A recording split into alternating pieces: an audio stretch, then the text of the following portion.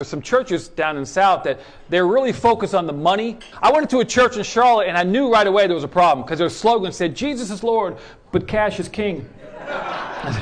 Then I found out this church set themselves up to collect your tithes and offering by automatically drafting your bank account. That's weird to me. Automatic draft is how I make my car payment. So am I going to drive to the local church and see a 40-foot Jesus flapping in the wind, you know? Oh, she's going to walk up to you in the parking lot like used car salesman. Say, Kevin, what can I do to get you to become a member today? Like, I don't know, show me the crucifix.